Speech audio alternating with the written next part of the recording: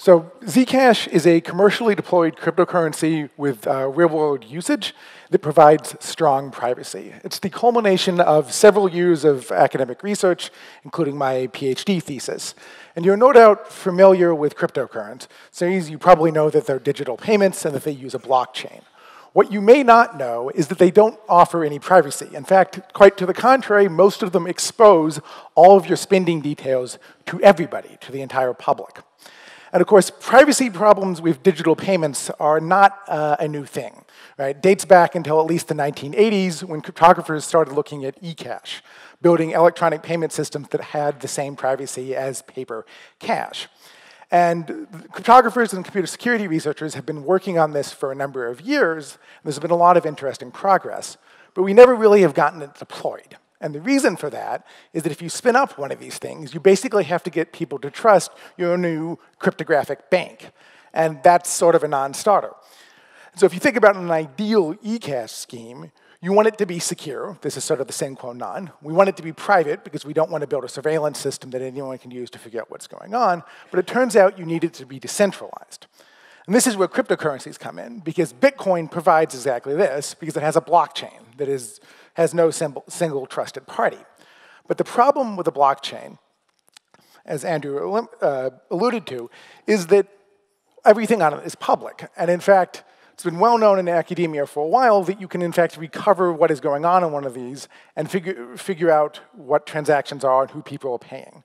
And this is not just a problem in theory, it's a problem in practice. There are actually companies in the business of doing this kind of analysis out there today. Right? And so rather than thinking of Bitcoin or cryptocurrencies as private, which is a tempting thing, and people have said this in the past, you might want to think of Bitcoin as Twitter for your bank account, in that it actually broadcasts everything you do to everybody. Right? And this is not just a problem for personal privacy, it's a problem for businesses. Right? You can't have your competitors seeing what you're doing either. And so this is the thing that needs to be fixed. And this is where ZCash comes in. So this talk is going to focus on the past, present, and future of ZCash. So in terms of the past, I'm going to give you a little overview of ZeroCash, which is the underlying academic work that this came out of. It actually was presented at Real World Crypto for the first time anywhere publicly in 2014. Right? Then I'm going to move on to talking about the present, which is the deployed version of the system called ZCash, and some interesting lessons and funny anecdotes that came out from that. And then finally, I'm going to talk briefly about what the future looks like, both in the near term and potentially in the long term. So ZCash came out of ZeroCash. This is work that was published at Oakland in 2014. And it aimed to provide privacy for a blockchain. And to do this, you need a couple of tools. Obviously, you need a blockchain, but you also need cryptographic commitments. You can think of these as opaque envelopes. And you need, of course, zero-knowledge proofs. In particular, ZeroCash uses ZK snarks. And these are somewhat notorious amongst at least the cryptocurrency people on the internet as being a little difficult to understand. But if you think about them in the right way, they're fairly simple. A ZK snark is sort of a proof that some computation was done correctly. And the way you do this is you compile that computation down to what is called a quadratic arithmetic program. And you can think of this as like an architecture like x86 or ARM, or really more so something closer to like an FPGA. And then once you have this representation of what you did, you need to prove that it's correct. And you do this using some very complicated cryptography that thankfully for me and for you, I do not need to go into. But there was one interesting caveat, which is that you need to have some parameters that are generated to build these. And this is typical of a lot of research in academia. But as we'll see when I get to the actual present of deploying this, you really do have to figure out how to do that.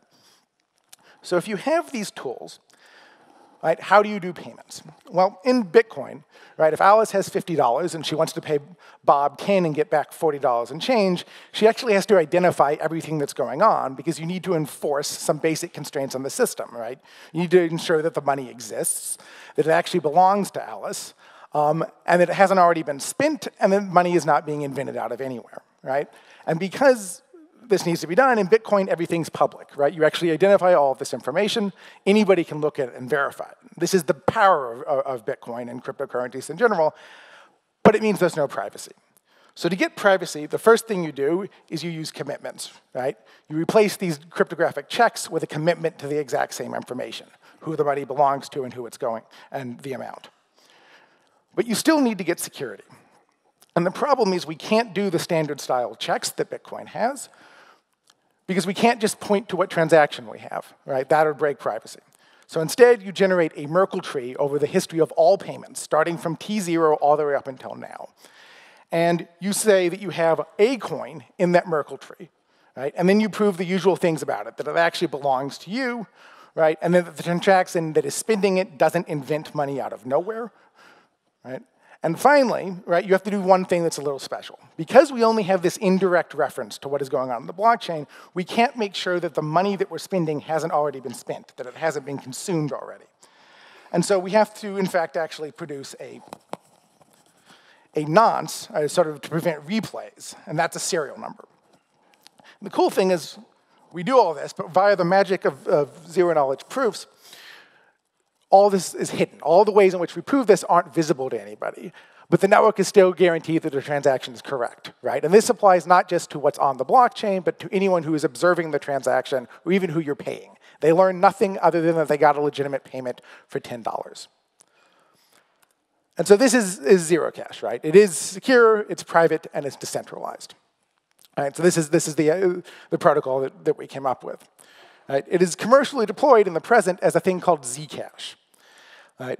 And this went live in October 2016. Right? Transactions in it, for the privacy-preserving ones, take about 40 seconds. As a result of this and a couple of other reasons involving legacy interactions with exchanges, it has both private and non-private transactions. About 19% of those transactions are private. It's about 8% by volume. I'd love to give you more usage statistics, but since this is a privacy-preserving system, some of those kind of things are actually hard to come by. But it has more than 15,000 transactions a day. Right. So this is out there. You really can download and use it. But in order to get there, we had to do a couple of things. So remember when I said that ZK snarks need secure parameter generation? Right? This is the problem, because someone has to generate these. And if that person is malicious, they can forge proofs, and therefore they can invent a bunch of money. And there is a fair amount of money you could steal using that technique. Right? You can't break privacy. You can't de-anonymize people, but nonetheless, you need to do this. And so what we did was we had a multi-party computation in which there were 6 people who participated to jointly generate the parameters and then destroy their secrets, and in some cases, physically destroy their computers in the process, which is what you see in the picture. And as long as one person is honest, that process works out. So the interesting thing is multi-party computation is a thing you and I are probably quite familiar with, but part of doing this ceremony wasn't an exercise in doing a secure computation, actually generating this thing. It was an exercise in getting people to trust it. It was sort of almost a kind of theater. So you had to film the thing and make clear to everybody that it worked out, because you really wanted people to buy into trust. So this was done. It was done shortly before this ZCash launched. And ZCash actually went live. And this has led to numerous funny things. One of them, incidentally, is one of my co-authors, Ron Termer, actually got a photo credit in the New York Times, which is not a thing that I particularly expect. That's not even the strangest thing. But I'd like to take a moment here to sort of address the elephant in the room, right? Which is ZCash provides strong privacy. Right? And this is actually a thing that's quite important, because a lot of the other technologies that are out there provide privacy that breaks under a lot of cases of real-world usage of things. But when you start talking about strong privacy, one of the things that comes up is sort of criminal usage. And it is true, of course, that you will get usage. Criminals will use any technology, right? They use cars to commit crimes. They use cash to do things. But no one talks about banning cars or banning cash. And privacy is important. Individuals need privacy. Businesses need privacy. And in fact, when you sit down and explain to regulators that Bitcoin or cryptocurrencies expose all of your payments to everybody, they sort of understand that you need to provide this kind of privacy. And moreover, that the tools we have for dealing with cash, which after all is anonymous, can actually be used to deal with cryptocurrencies, right? The same rules for reporting that apply to banks can apply at exchanges. But it is the case that when you build one of these things, you will get 1 or 2 uses that are in fact criminal. And ZCash actually hasn't had that many of them, but I do just want to mention one of them, because it is a funny anecdote. Probably the strangest thing that happened in the course of doing this, which is the shadow brokers, who were at one point selling, I think still are, their early access to their stolen NSA exploits. And they were doing this with Bitcoin originally, because as I said, criminals will use whatever tools they have available at them. Anyone who's doing this, use what they have. But at one point, they switched over to using ZCash. Right? And in the process of doing this, they had to write an FAQ explaining how to do it. And the shadow brokers, if you read anything they have, write this wonderfully sarcastic, cheesily bad English. And so the description of ZCash included this lovely gem. When asked if ZCash is safe, the response is expletive no. ZCash is having connections to USG, DARPA, DoD, Johns Hopkins, and Israel. Why is USG sponsoring privacy version of Bitcoin? Who the knows? Or is knowing, excuse me. A little hard to get that right. And so this is a long way of getting to the following point. Apparently, someone actually does read grant acknowledgments, because buried in the bottom of the ZeroCash paper were details on this. So yeah, that's probably the strangest thing that happened. So that's ZCash deployed today. It has real world, it's out there, you can really use it. So where does the future go? Right? Well, the immediate future is a thing that's being called sapling, which is the upgrade from what the protocol is currently out there. This should be deployed in the summer, hoping nothing goes wrong. Right? And sampling is primarily a set of performance improvements. It takes the time to generate a transaction from nearly 40 seconds down to 4 seconds, and from nearly 3 gigs of memory down to 40 megabytes. So this is something you could potentially practically run on a phone. Right? And so how do we get there? Well, the first thing to get there is to understand why it's so expensive in the first place.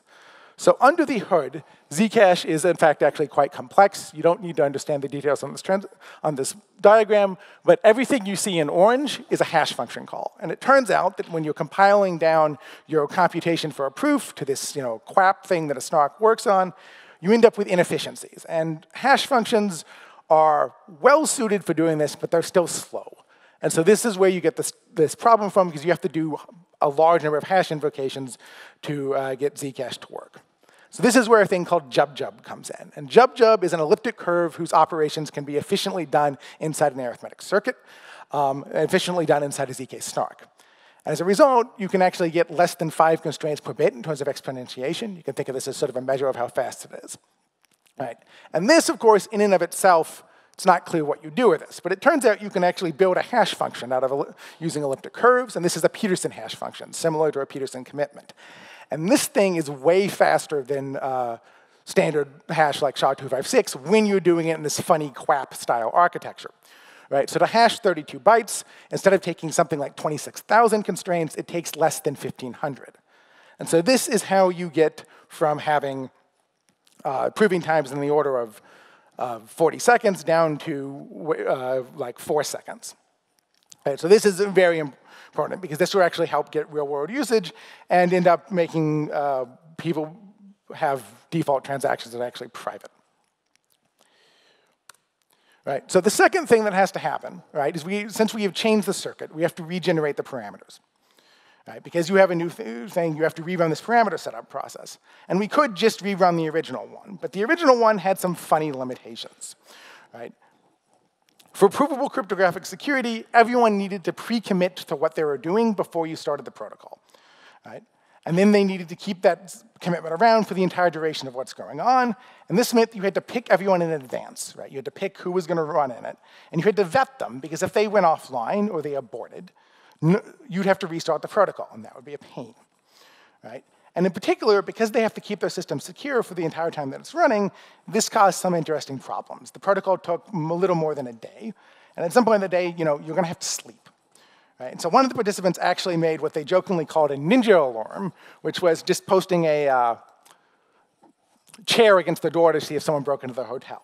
It's actually a fascinating story, because most of the computation, they actually were driving around rural Canada, so that no one could follow them. So this, make sure everyone is absolutely sure that there's nothing going wrong. This is an odyssey that someone referred to as Desert Crypto Bus. So this was a nice thing. It was sort of fun to see it happen, but ideally, we wouldn't want to make anyone go through doing this. And so this is where a new protocol comes in, which we are calling powers of tau. And this is an improved multi-party computation. It has no pre-commitment phase, and so as a result, you don't have to pick people in advance. Anyone can participate. In fact, you can participate, after the protocol is running. You can join it and come in and do your computation and then leave. And importantly, because of the way this works, you don't have to keep your system secure while the entire protocol is running. Once you've done your part, you're done. So this makes things way easier, right? More significantly, parts of this computation can be reused. Right? Not just as this process for generating parameters just for ZCash, right? The first part of it, right, it runs in 2 phases. The first part of it is actually usable across anyone who wants to do a circuit. So this is usable for other blockchain applications such as Ethereum or anything else. And this is significant, right? This is an important thing to allow people to actually do these and make these things practical. Because again, the entire point of blockchains is to make things trustless. And the wider you have participation in the multi-party computation setup, the better the sort of trustless assumption is, right? Most significantly, this is actually running now, right? And so if you want to participate, you should talk to me after the talk or see this link, which will be at the end, repeated again at the end. So that's the current future of ZCash, right? The present stuff that's going to be coming out recently. What happens in the distant future? All right, there are a couple of different options. Ali Ben Sassan and Alessandro Chiesa and some other people are working on radically improved zero-knowledge proofs called ZK Starks, which don't have this trusted setup. There are other optimizations going on about faster hash functions that might even be faster than JubJub that other people are doing research on. These are lattice-based or potentially like low gate count systems. But one thing I want to talk about is a thing that we are tentatively calling zero-knowledge execution. Right? So Zcash enforces a very basic constraint, right? That the money coming into the system is conserved, right? That if you have a payment coming in, which is value C, the money going out is not greater than that. And so this is a very simple thing to do, but you can envision your zero-knowledge proof enforcing some other arbitrary constraint, a function f. Right? And this is an idea that multiple people have had and has been proposed for smart contracts, right? So you'd have a function f, you'd have a function g, right? And you could make these things a standalone process. You could make it such that each one of these things is their own little domain with their own little privacy set. But that ends up being actually quite complicated and problematic in some cases. For example, if f is an auction, and you are supposed to bid in it. If you know that no one else has ever submitted a bid, you probably don't want to bid that high, right? You could deal with just submitting a $1 bid. But on the other hand, the moment you know that someone else has ran this auction code, has participated in your auction, you know you should bid something higher than $1. Maybe your actual value of the asset, I'm not sure, right? I'm a cryptographer, not an economist, but it becomes a problem, right? So what you really want to do is you want to hide the function that is executing. And this becomes a challenge because these two functions might interfere with each other. One of them might want to pretend to be the other. One of them might actually be malicious and be intended to actually break the other one. And so you still need to somehow keep them isolated, while at the same time maintaining privacy. And so this is a sort of like moving from a mainframe system in which you have one function that is executing, one program, which owns everything, and moving all the way to a sandbox model for applications, something like an iPhone, where you have a bunch of different mutually distrusting processes and you're trying to keep them isolated. But in this case, you also need to maintain privacy from everybody. Right. So this is interesting. I'm quite excited for it, but it is a ways out if it even, right? It is a ways out. So lastly, I'd like to note that none of this would have been possible without the work of numerous numbers of people, my co-authors on the various papers, right, the engineers at the company. In fact, I'd specifically like to call them out because in the course of research, people often forget that like actually getting this thing from theory to practice is a huge amount of work and involves a huge amount of optimizations. And yeah, everyone had a major part in this, and it wouldn't have been possible without them. Right, so in conclusion, I'd like to say that this is real-world crypto, right? For all punny definitions of crypto, cryptocurrency or cryptography, right? This is eCash sort of from an academic paper to real-world usage in less than 3 years. And I had to double-check the math on this. From the first presentation in 2014 until when ZCash went live, really seemed to me like it was a lot more time having been involved in it, but turns out it actually took less than we expected. So that's it. Again, I'd like to say if you would like to participate in Powers of Tau, here is the QR code and the link. This will be up for the rest of the Q&A. And thank you.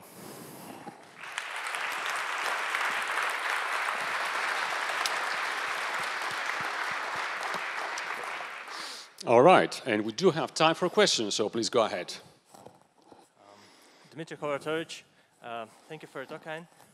Could you maybe elaborate a bit on the selection of the Pedersen hash?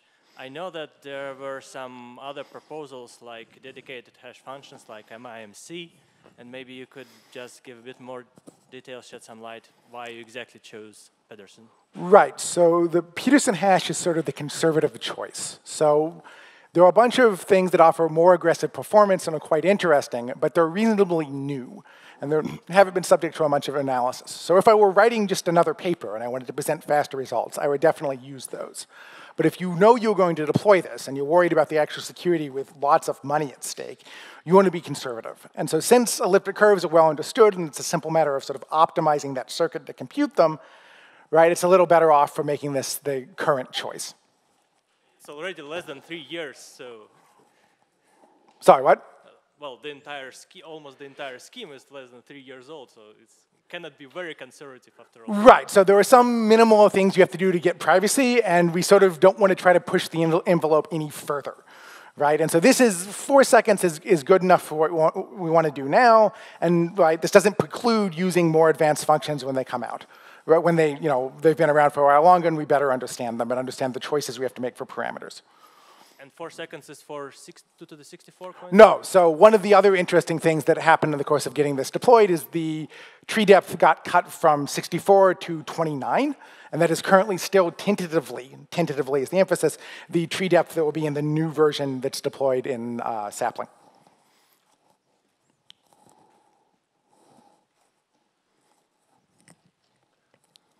Thanks. Hi, so Ian. we just saw two. Hi, Ian. So we just saw two talks. So can you compare the privacy properties offered by ZCash to Nimblewimble?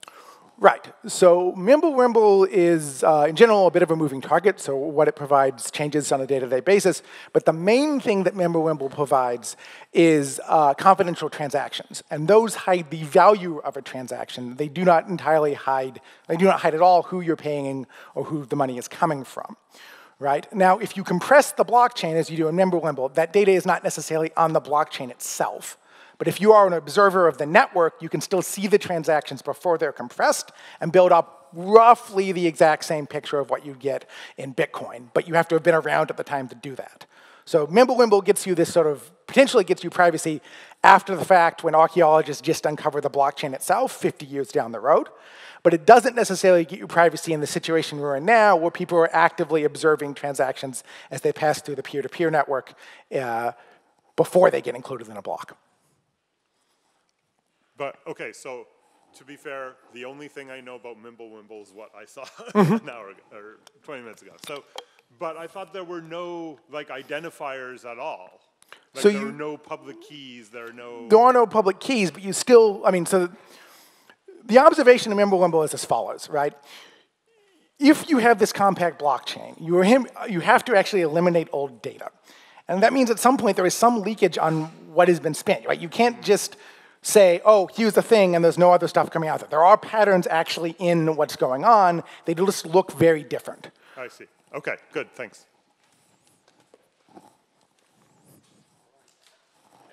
One last question. Yes, go ahead. I didn't hear you mention anything about protecting against network adversaries, watching your blockchain. Right, so this is in fact a point that... I guess that wasn't a question. Yeah. So as a note, if you actually use Zcash and you're worried about network adversaries, and for some threat models you should be, you need to use Zcash through Tor. And in fact, improving that in terms of the real-world protocol is one of the things that people are working on, because right now you have to set up Tor as a separate system and connect to it, and it's sort of, roll your own thing, and that's not ideal from a usability standpoint. All right, and with this, we'll thank Ian again.